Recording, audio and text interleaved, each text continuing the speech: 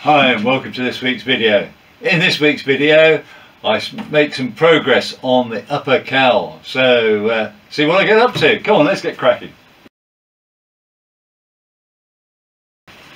Okay, before I fit this plastic sheet back onto the cowling so I can do the initial layup, I need to have some sort of release agent on this plastic, so I'm literally just using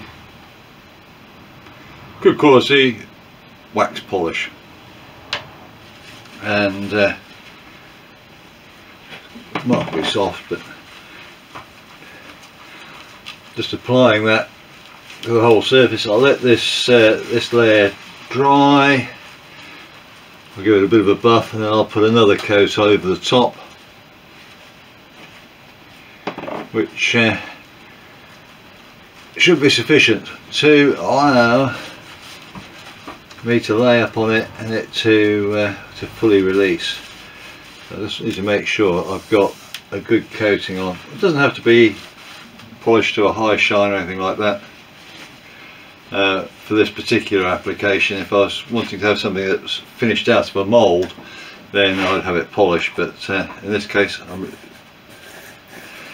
not going to get a super smooth finish anyway, so I'd rather have the wax coating on there so I get a good release. So I'm going to let this cure off, dry off. I'll give it another coat, and then I'll screw it back onto the cowl and do the first layup.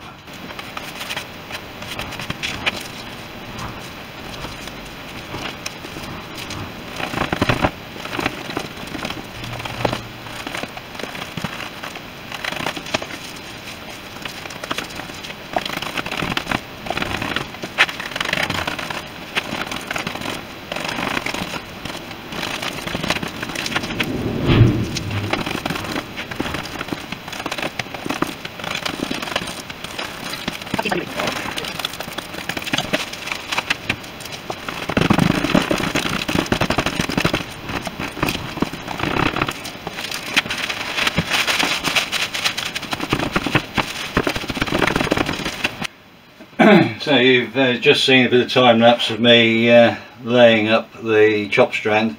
You might note that there wasn't any sharp cut scissor lines, it was actually torn out, so it actually lays out better, except for the bit that was actually on the inlay inside there. That was sort of semi cut, but the upper surface was torn. I used 200 gram chop strand mat for this at the moment, and you probably saw me tamping around with a piece of tissue, just picking up some of the excess. There's still a little bit of excess resin down there, but it's minor. It's out of the way. That's going to be sanded back slightly. The next section will be take the screws out around here, and there'll be a cloth twill covering going around there and along the back edge and along this one side where the edge is thin, and around the cowl entrance. But I'm going to have to let it cool down a little bit at the moment because I'm using minimum accelerator to try and keep the cure speed down to something sensible.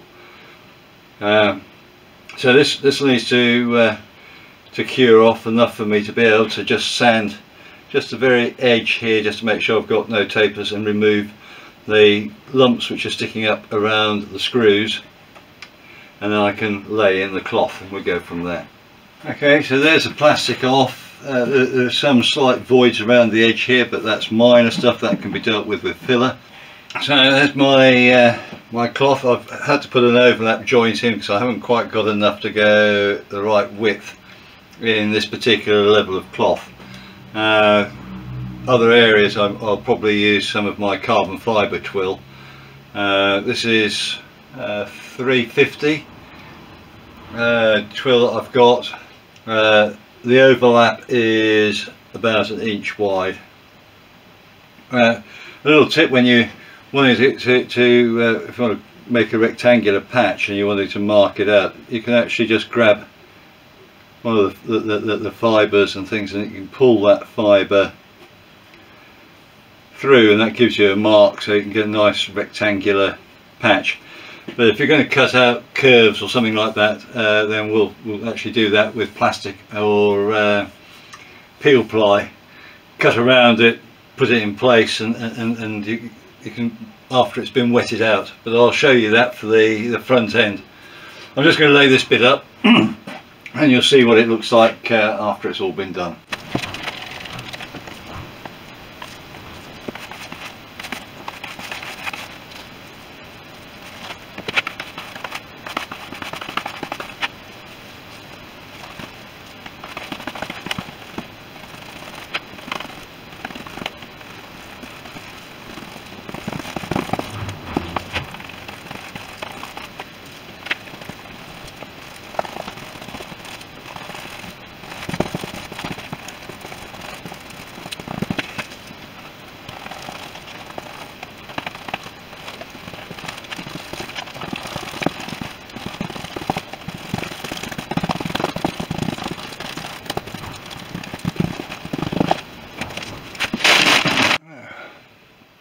I've put tapes, glass fibre tapes down each side along here.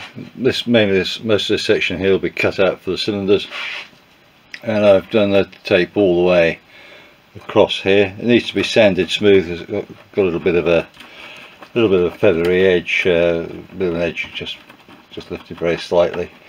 So I need to deal with that. Trim this a lot across, and that'll be that sorted out. Might help us having a little look around life. So next bit is to just get rid of any loose fiberglass we've got around the front end here, sanding it, and light sanding on the new, and then I can put in the carbon fibre doily over there.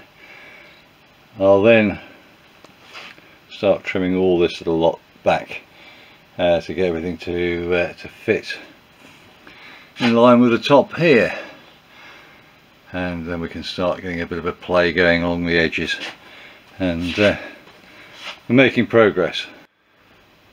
You probably see there's a sort of a line up here. All I used to get the line is I used a lollipop stick,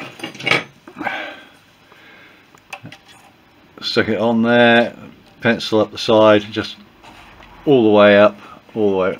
You sort of see you might be able to sort of see a dotted line to one side. That was going off this being the widest point, but on the other side the corner over here is out of position. So that's the width I've got. So that's how much I'm going to trim off, is that line there.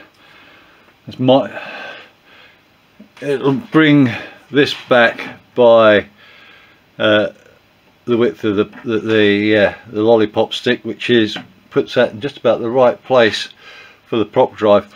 Although looking at the front of this, it's got a slight tilt outwards. I'm not sure how easy that's going to be to correct, but we'll find out at some stage in the near future. So the next bit is I'm just going to put the carbon loop ring into there. So I'll show you my methodology for squeegeeing and cutting the carbon, so we don't end up with stray fibres or too many stray fibres out and about. And you can sort of see that the line going across the top decking there is flat from there all the way down to there. It's pretty close, so I'm happy with that line up at the moment. Okay, so I've got some resin mixed up, which will do the job quite nicely. I'll take my brush. I'm just going to paint the inside of the cowl where that's going to go, where the section's going to go. But I'm going to now spread some out on here. This will help to stick my carbon in position.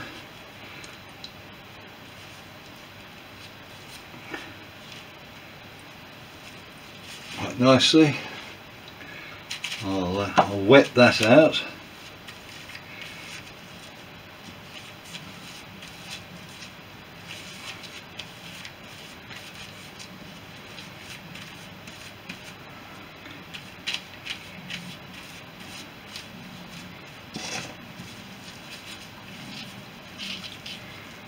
and then I'll stick my second piece of carbon on.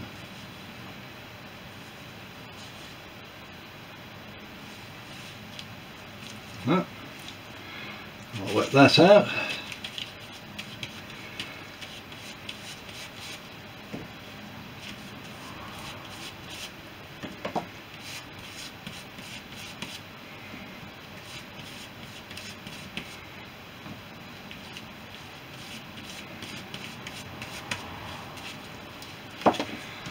I'll put this piece on top.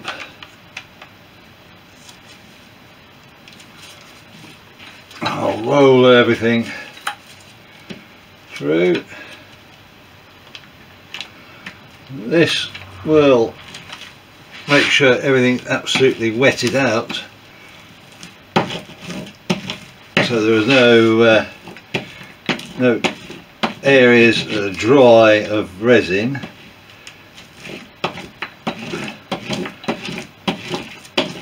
Which I don't want to have any dry areas particularly. But also it gets rid of the majority of the excess resin. I'll just squeeze that out the end there. And now it says grab the scissors.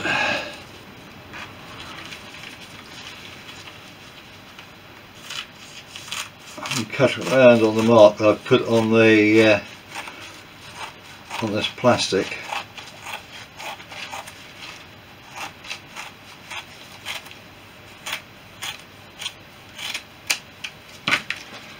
Nice and easy to cut, nice clean cut edge there.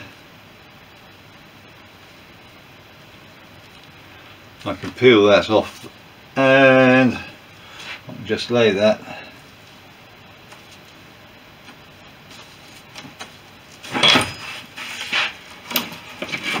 straight down onto the wetted area. The resin in the glass, in the carbon is sufficient. I've already wetted the surface of the moulding. I can just press that out just to make sure, and I can leave this plastic sheet on.